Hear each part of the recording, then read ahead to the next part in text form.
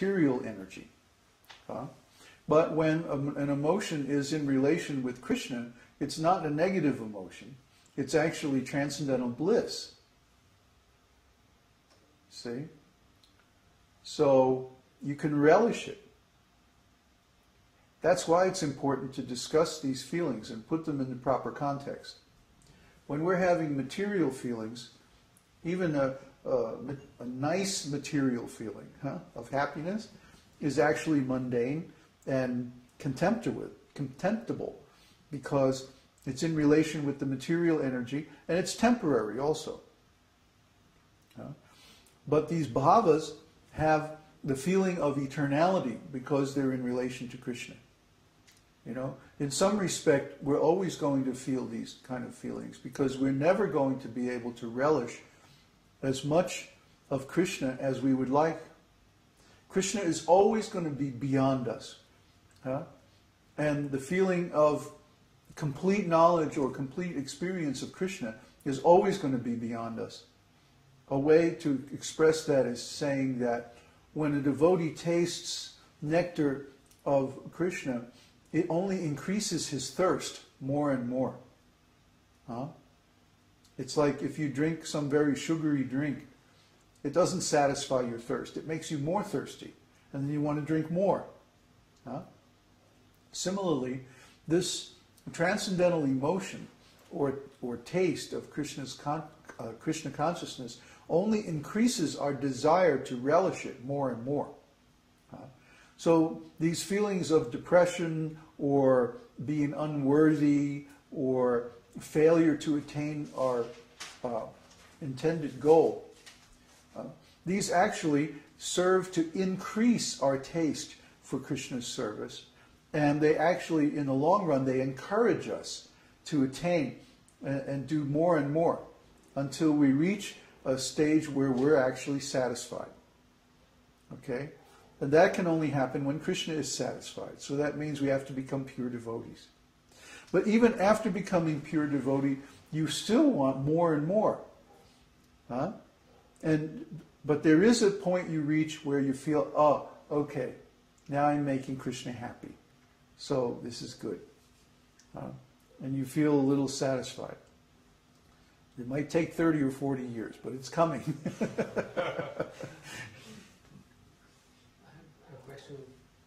Connected with Mike's question. What's that? So, like these first three or four sthāyi-bhavas, I'm really happy that like we're talking about them, so that I know that all devotees go through these phases, and it's not just some weakness that makes me an outlier or something. So, but in the Nectar of Instruction, Rupa Goswami advises that we should be confident and enthusiastic in our devotional service. So does that mean that when we experience these,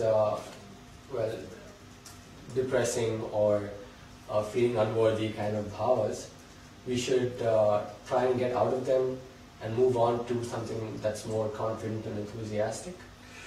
Not necessarily. If it's a real feeling, we have to be with that feeling as long as it's there.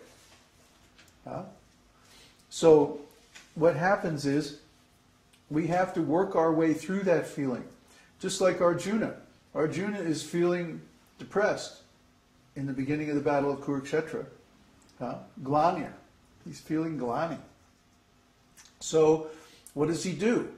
Does he just sit there and mope? No. He addresses Krishna. Krishna, I don't know what I'm going to do. I can't fight this war. I'm feeling so depressed. My hands are shaking. My bow is slipping from my hand. You know, and Prabhupada mentions he was probably crying and like that. All because of this glani. This feeling of depression. Oh, I can't do it. I can't attain my goal. So, why? Why is this the expression for glani? Because you can't hold your head up. Your head is like falling. You feel weak, powerless. But if that feeling is in relation to Krishna, that's a real feeling. That's a devotional sentiment. So you should relish it. But then you should also act on it. And what do? you approach your spiritual master, or you read in Shastra, or you pray to Krishna for some remedy. You see? It's there as an impetus to get you to do something. Don't just sit in it. Don't just lament and not do anything. That won't get you anywhere. And eventually, that feeling of lamentation will turn into real depression. So you have to move on it. Sanchari-bhava means it's moving toward your sthāyi-bhava, your permanent emotion. So you have to move on that emotion. When you feel that, then do something about it. Inquire, or increase your service, or increase the purity of your chanting, or reduce your offenses, or increase your knowledge, or get some help from the senior devotee or your spiritual master. Don't just sit there with it. Move on it. Is that more clear now? Yes, so they're there to kind of push the devotee on to a higher ground. Exactly. And if a devotee experiences this and then decides to give up or something like that, that's very inappropriate. It's not okay. Yeah, that's an inappropriate resolution of the feeling. Because the feeling is there because of your relationship with Krishna. If you didn't have a relationship with Krishna, you'd be feeling something else, material. But because your relationship with Krishna is there, you're feeling depressed or anxious or whatever it is. So the cure for this is to move closer to Krishna. When you get close enough to Krishna, then you'll feel fine. So get closer to Krishna. Krishna is right there in your heart. He's not far away in Goloka somewhere. He's right here. He's present everywhere. So you can be with Krishna simply by wanting to be close to Krishna. See? It's spiritual.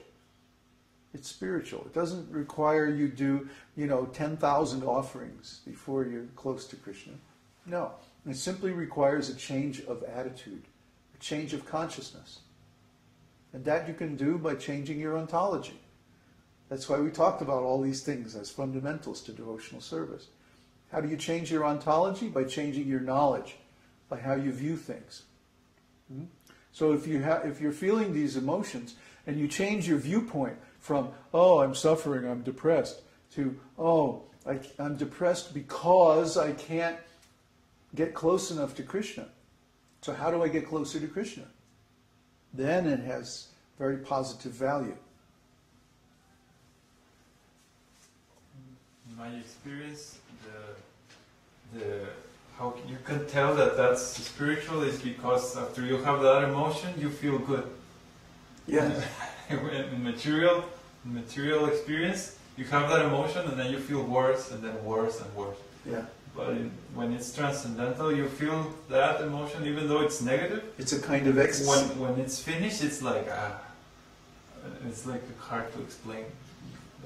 When it's finished, though, right? Like looking back on it. Looking back on it, you feel good. Like when you say some deep secret to a friend or something, and you feel I'm relieved of this.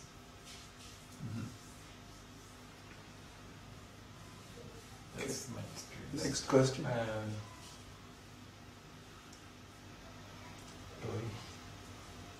Peter, so these transcendental bhavas are also in the three modes of goodness and passion and ignorance? No, they're beyond the three modes. That's the whole point. They're spiritual. I think he was mixing them because of the intoxication one. What? No, it's not intoxication like wine or drugs. It's intoxication in devotional ecstasy. I think that's where it came from. I don't know. Anyway, all these emotions are beyond the three modes. They're in the transcendental platform. David, should we not become official teachers until we are both self-realized and expert at the scriptures as interpreted by our lineage? You can't become self-realized until you're expert at the scriptures. Without that knowledge, you won't be able to serve Krishna nicely. The three levels of devotees are Kanishta Adhikari, Madhyam Adhikari, and Uttam Adhikari. The Kanishta Adhikari is a neophyte. He has some faith, but he has no knowledge. His knowledge is only, it's like sentimental or very, very superficial knowledge. Oh, Krishna is God and I'm supposed to chant and stuff like that. And maybe he's beginning to read the scriptures, but he doesn't really understand the scriptures very deeply. The scriptures, even though they contain stories, you can't read them like a novel or something like that. That's only a very, very superficial understanding of the scriptures. So, when that knowledge deepens, and especially when one becomes initiated by a bona fide spiritual master and has overcome the 10 offenses in chanting the holy name, then